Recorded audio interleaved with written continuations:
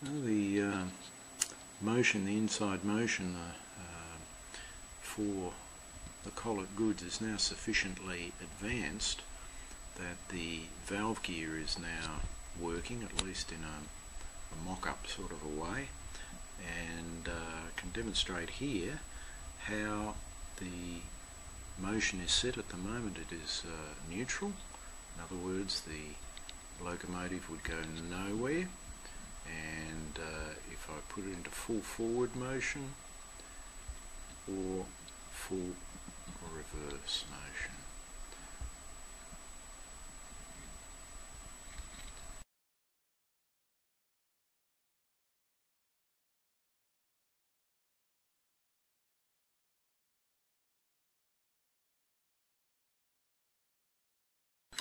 Now we can demonstrate the actual motion in action.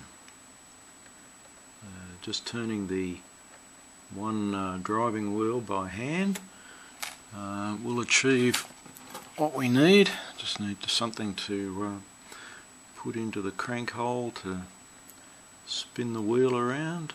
Here we go, and here we are in full forward motion.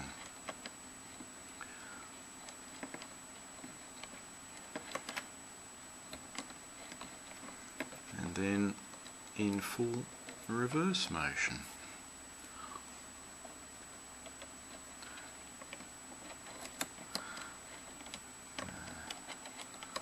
It's all a little bit loose, a little bit wonky at this stage, but you can get the idea.